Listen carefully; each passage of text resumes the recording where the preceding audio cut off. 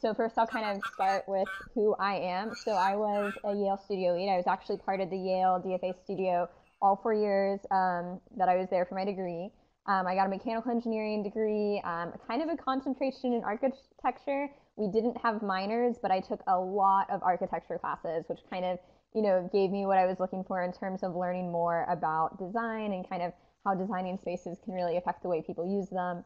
Right now, I work at Harley Davidson as a finite element analyst, so a very like physics heavy mechanical engineering kind of job, but have started this company called Rosie River Boots to kind of fulfill that need and that itch to serve people, but also to follow through the human centered design process. So, the goal of Rosie River Boots is to provide and design professional and stylish female steel toed boots. So the idea is that people like myself who like to present more femininely find themselves kind of feeling out of place in the workforce when you're wearing these kind of clunky, more men-styled steel-toed boots. And so creating a company that allows for more female-specific workwear and specifically with a professional touch, with this idea that you're not just on the factory floor all day, but you're also talking to the CEO or bosses or potentially clients, and that it's really important to be able to put your best foot forward.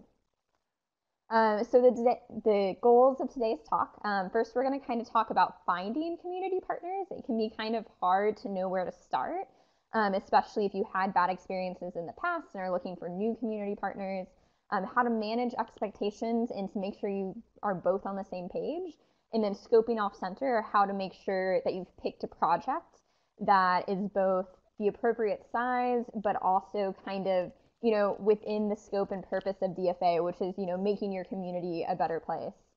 And then scoping project size and making sure that it is something attainable for you guys as students. That was something that I remember, was really difficult, is that it's really fun and it's really exciting to come up with these like huge grand ideas. And then it was really hard to be able to deliver them. And so how to make sure that you're scoping within your capabilities, but also within your timeline. So I'll start by talking about finding community partners. So the number one thing I realized very early, both while trying to recruit other students, but also recruit community partners, is DFA can be kind of hard to explain. You can't describe it really in 3 words. I mean, you could say it's Design for America, or you could say, oh, it's human-centered design. But if people don't know what those phrases mean, it can end up being this long paragraph type conversation about like what human-centered design is, and then some people have heard of it as service design or user design, and then design thinking can mean a number of different things. And so I found it really helpful to have an elevator speech handy and to really kind of narrow down the sentence that I said when I was describing what Design for America was.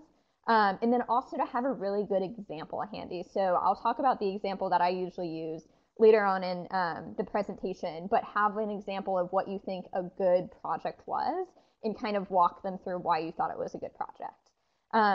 I always really focused on the words user research, and you can say this in a number of different ways if you can tell that the person doesn't get what you're talking about, but that the big goal is being able to talk to the person who is the user, but also the rest of the stakeholders, and having that face-to-face communication was like the goal of finding a good community partner.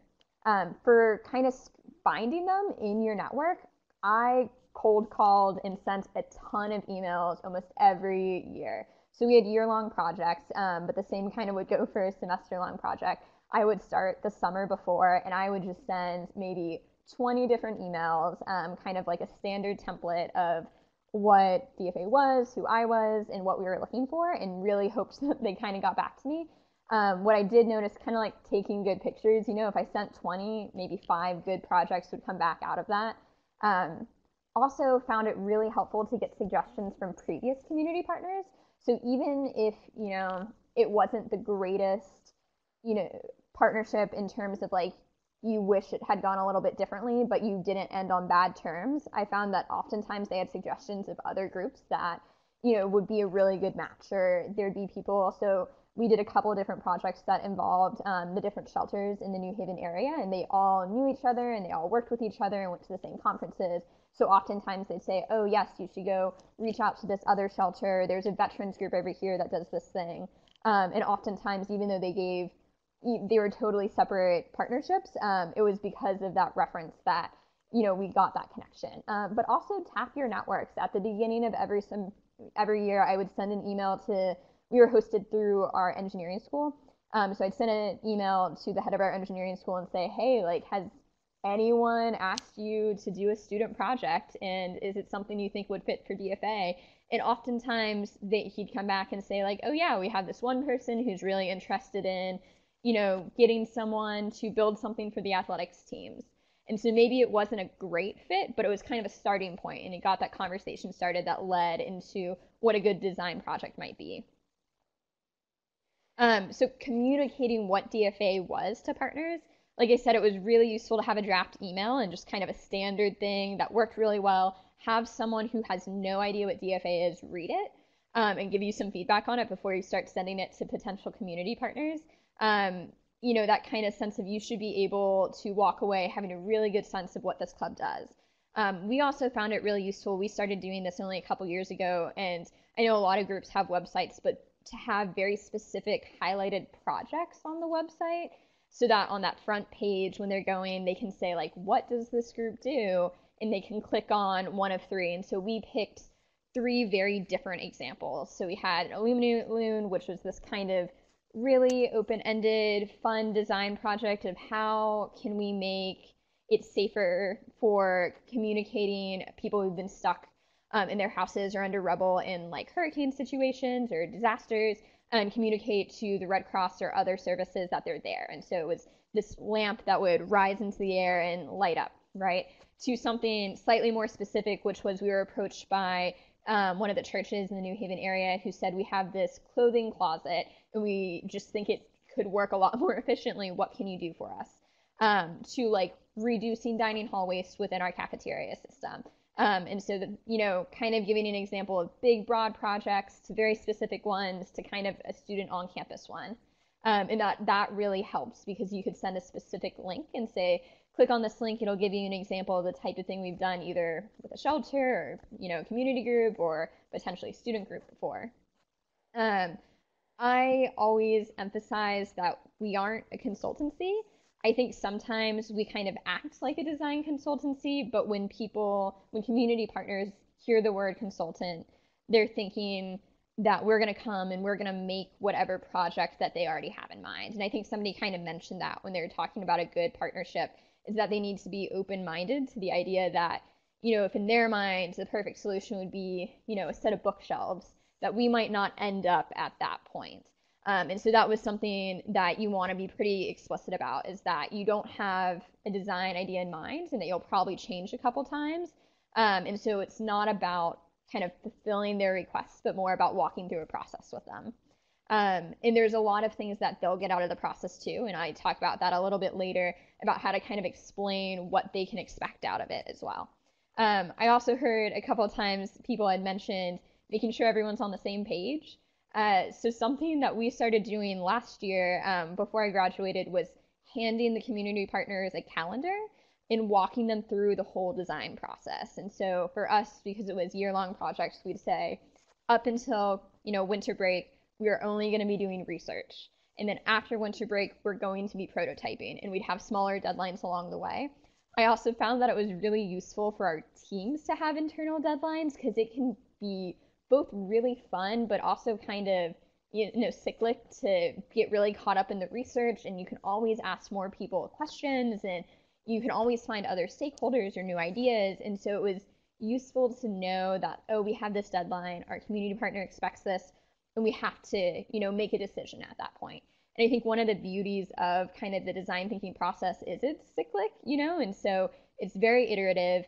And just because you made a decision doesn't mean it's the end decision. You can go back, you can change your mind, but you're kind of trying that process, right? You're prototyping that idea.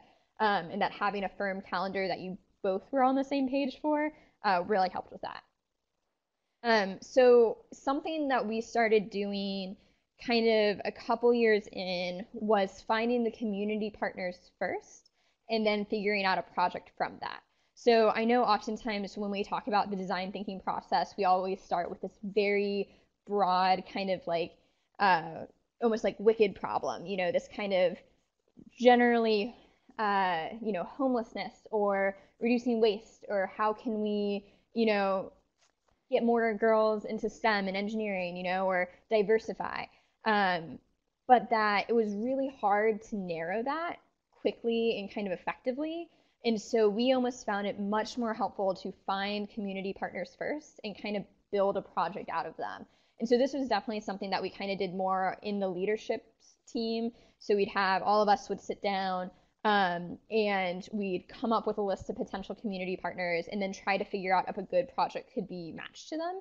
And then when we proposed it to our larger group as a whole, talked about it as kind of like the larger project, so that they were walking through the full, scope of having this big problem and then narrowing it down. But the reason we did this and the reason we found it really successful is that it meant that you always had stakeholders to talk to. So you had, whoever your contact was at the community partner, you usually had users, you had your contact's boss or mentor or the leadership board or their on-call psychologist, or you had more than one person that you could interview, which was really important. And I think having that face-to-face connection not only really helps you walk through the human-centered design process, but also really gets your team members to commit to the project that they're working on. They see a real person and that they're kind of working with this real person, instead of just this abstract idea. And you also get to talk to a lot of professionals. And so oftentimes, there's people connected to or on the boards for these community partners. And again, that's another face-to-face communication that you have. So an example was we found St. Paul and St. James Church, and they came to us and they said, hey, we would love someone to do something with our clothing closet process. And they didn't really know what they wanted. They just knew it wasn't working, and they were connected to us through one of our other previous community partners, and we use that as a bridge to build a project out. And so this kind of leads into this idea that I want to talk about that I've kind of been calling scoping off center. So the way I would propose DFA to a lot of these community partners, we would say, what is something you have always loved to do but don't have the bandwidth for right now? You don't have the money, you don't have the manpower, you don't have the time. What is it that people complain about but like isn't your priority? So for example, we worked with this veterans center, and they, constantly got complaints that the bus stop outside didn't have a cover, and so people were constantly out in the snow and in the rain waiting for the bus. But that wasn't their priority. It was, owned by the city government. Like they did not have that wasn't what they wanted to work on or could work on, but it was something they heard about all the time.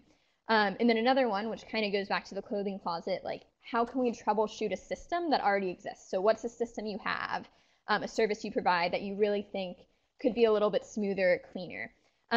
So the goal is not to disrupt their day-to-day services, because they have a lot going on. They have a million things there. A lot of times these are nonprofits, and they're providing something. So an example I have here is the Beth El Center. So we approached a family shelter and we said, hey, we'd really love to do a project with you guys. What are things that you're interested in and curious about? And they said, okay, well, there's lack of shelter, which is kind of what the building provides. There's lack of food, so we have a kitchen and kind of ways for people to buy food. Lack of childcare. There's instability in kind of the family situations. People need help finding jobs. And then we said, okay, but like what's something you've always wanted to work on but don't have time for? And they said, oh, well, we just went to this conference, and they were talking about how homelessness can be really traumatic for children, and that they are experiencing it constantly because of the instability of it and not knowing who's in charge, and that it's really hard not to have any rules or consistency. But, like the children aren't our priority other than making sure that they're safe.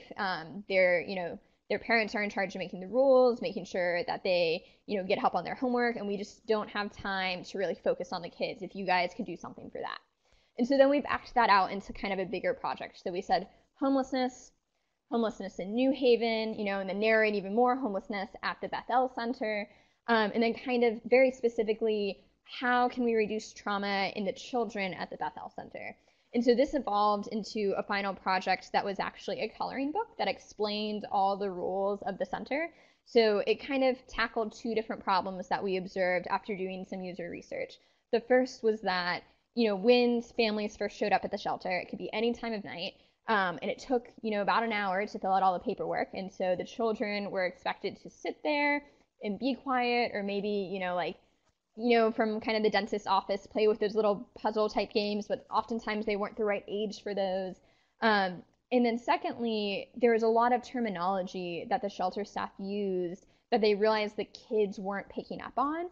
And so wanted to be able to explain some of those rules and terminologies to them pretty quickly and early on. And so we developed this coloring book that walked through the different rooms of the shelter, kind of gave the description of how the laundry service works, how and to ask for computer access, and also gave them an activity they could do on that first day. The other example I was talking about was, again, kind of with homelessness, and homelessness narrowed into homelessness in New Haven.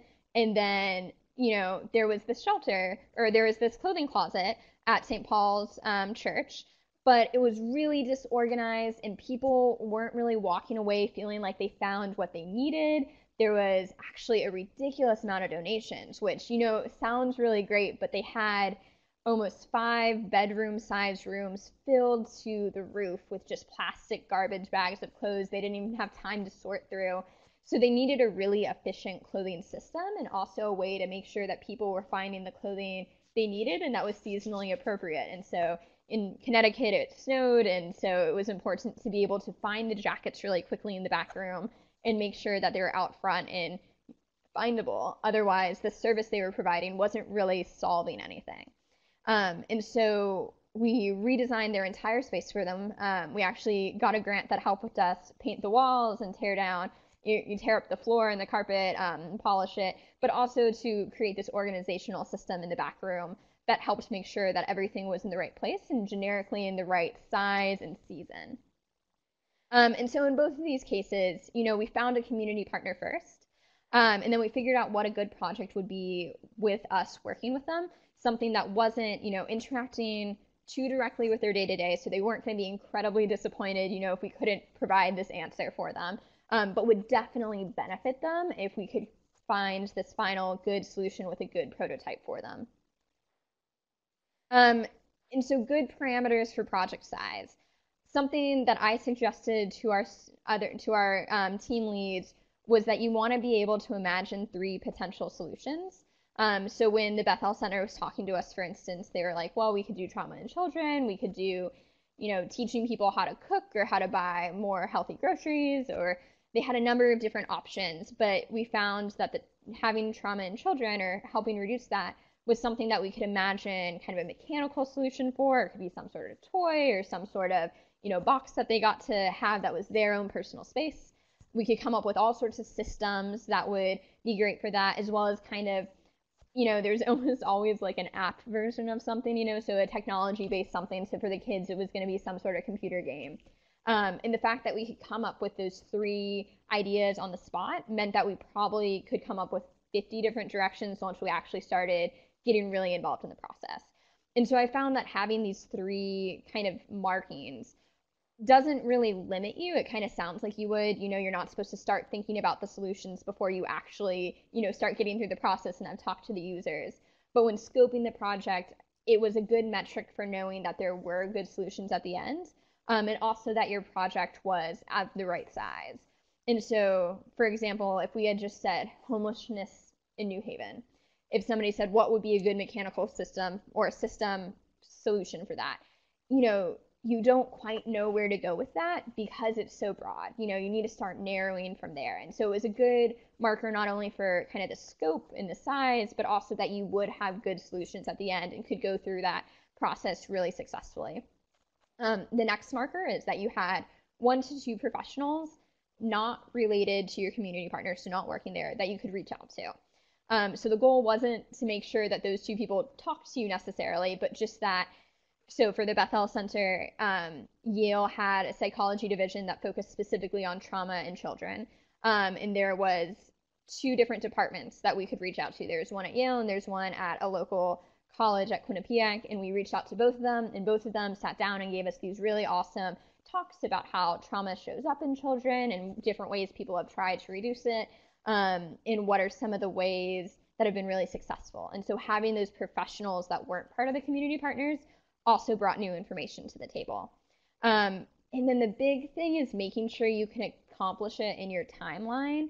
So again, you don't want to narrow your group's brainstorming. You don't want to say, oh, this has to be something that we can make in the next 2 weeks. But knowing that you could accomplish something within your timeline is really important. So we always encourage people to brainstorm out of the scope and then would use kind of a matrix or chart to say, what's the most important parts for the community partner? What are things they have to have? And also kind of like what's the most feasible? So what is something that we can get done and our timeline allowed? And this kind of brings me into the point of why it's okay not to have a perfect solution. So I think something that I used to get really caught up in was this idea that like, okay, if we're going to build an app, or we're going to build a game or a playground for the kids at the Beth El Center, we have to build the full thing. It has to be perfect because we're going to walk away at the end of the year and it needs to work for them. But it's really okay to kind of scope down from that and to focus on getting through the whole design thinking process instead of making a perfect end product. Partly because, you're all still students. We were still learning our skill sets. We didn't have, master's degree in child psychology, and we didn't have, professional carpentry skills, and much less like know if we were going to do a playground, like how to build one safely, and also don't have the resources or longevity necessary to roll out those high level solutions.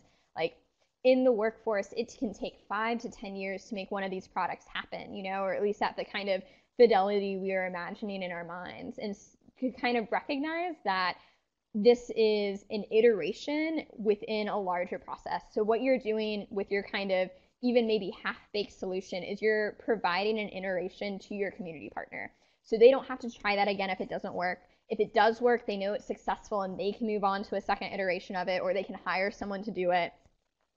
I always try to think of it as, getting it to a point that you could pass it off to a startup team, but it's not the final solution, So if somebody, 4 years from now, who worked on this project with you really wanted to start a business and they felt really passionate about the users that you worked with, they could pick it up right where you left off and say, we have basic user data, we have a couple prototypes, and we have a couple designs, and we can go from there.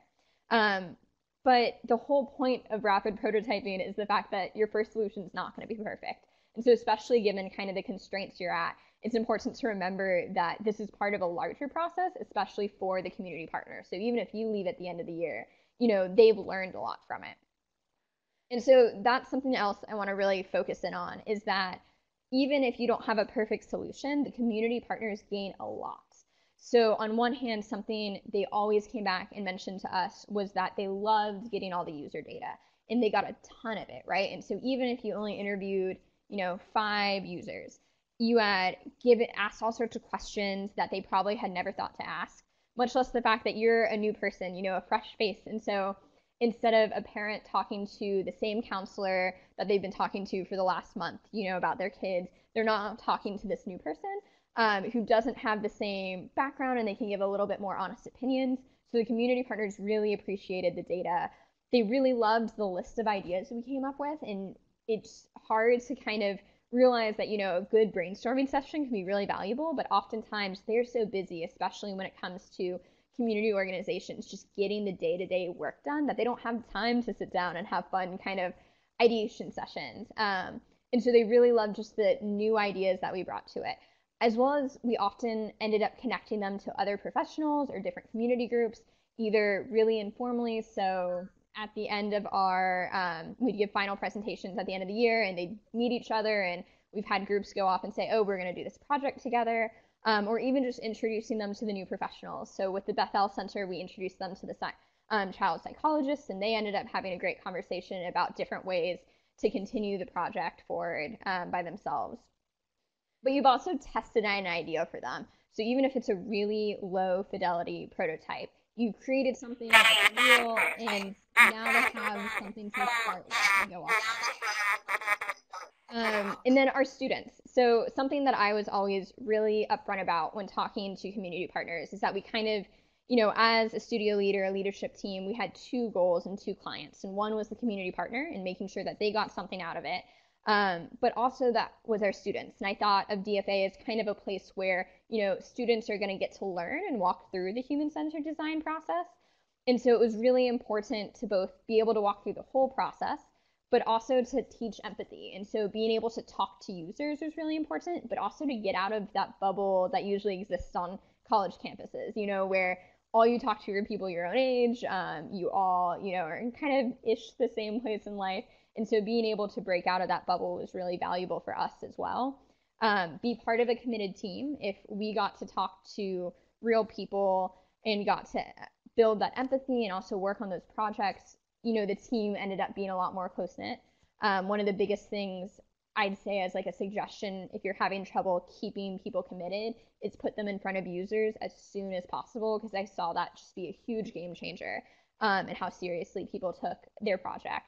But also, it's kind of a portfolio piece. We're people who want to go into design potentially professionally. And like at Yale, we didn't have a design major. And so it was kind of nice and cool to be able to say, oh, we did this thing with this community partner, and let me talk to you all about it and what we learned from it. And so that was also something we as students gained. So the fact that both the community partner and the students got something out of it was really important for us when we were scoping projects. Finally, just kind of some other random notes. It can be really difficult to find community partners. Some relationships don't work out, or they're not what you expected, and that's the way it goes. Something I did find was that if you start by trying to identify that community partner first, and even if they end up kind of falling through, you usually had a couple good conversations with them, or at least exchanged some emails, got some background. And it kind of gives you credibility to move forward and reach out to someone else. So for example, we had a group working on an autoimmune disease and was working with a very specific clinic at the New Haven Hospital. But the New Haven Hospital was kind of wishy-washy. They wanted to let them talk to patients, but didn't really want them to, and weren't really sure. But because we had this kind of connection to the hospital, the group reached out to a couple Facebook groups very specifically for this disease, and said, hey, we're doing this project. We'd love it if everyone could fill out the survey. And they got, over 300 responses for it. And so even though it wasn't a face-to-face communication with the user, it was a really having that connection and being able to say, oh, we're doing this project with this, real clinic, kind of gave them the credibility they needed to reach out to these other groups. It's also, I found, really hard to make a lasting impact without a partnership. I think it's hard when you don't have something to kind of help you narrow. You're tackling a problem that's so big and has so many potential possible solutions, and it feels like you're not really getting anywhere sometimes. And so that's another reason I found it really useful to start with the community partner and then kind of build a project out of that. It was also really hard whenever you worked with students, because students are really easy to access users, but it's really hard to kind of narrow down on anything. And so we found it really useful to work with another club. So for instance, one of the projects we did was with our LGBTQ plus center, and it was important that we had, they wanted to work on a very specific project revolving around clothes and gender identity, and the fact that we could help with them with that was great, but more importantly, they could take that project and move forward with it, versus just having kind of like this loose idea that could happen. I also found that, at least on our campus, clubs tended to have better draw when it came to if they wanted to host an event. They had the networks to have people come to the event instead of, your 5-person team potentially working on a project. Also start scoping really early. Like I said, it's kind of hit or miss sometimes. And so start reaching out to community partners as soon as possible. Also, they're really slow to respond. And so we often kind of baked that into our schedule, realizing that, it would take them 2 weeks to get back to us about something. One of the ways we kind of handled that is we, again, with the calendar, made very specific deadlines and got on their calendar really early. So even if we hadn't completed anything, we'd still show up at their office and talk to them, and just have that face communication. And sometimes you have to say no. Sometimes it's not a good fit for your club. So once in a while, somebody would come up and it would be in the middle of the school year and we couldn't help them, or it wouldn't really be a design thinking project, or wouldn't really be a good fit. So ways we came up with to kind of make sure we kept that, positive communication going, and that nobody had kind of hurt feelings from it. We would include them in sprints. So we ended up doing a design sprint at the beginning of every year to kind of quickly walk through the design thinking process. And we'd use one of those projects for it. So something that wasn't a great kind of long-term project, or that maybe our group wasn't super excited to tackle, we'd use them in that kind of week-long sprint. We'd also invite a lot of groups back for our brainstorming workshop. So when we taught brainstorming and kind of, some of the good positive ways to, not negate ideas, etc., we would use an example from one of these groups. And so sometimes, for instance, like startups would come to us, and startups aren't quite, the community partners we were looking for, but they were really great fodder for brainstorming workshops. Or just asking them to come back next year, really politely describing, like, right now we have a full docket, or we don't have the people for it, and we'd really love for you guys to either come back or, let us know if you have other projects that come to mind. This is just kind of an email example, but I'll leave that.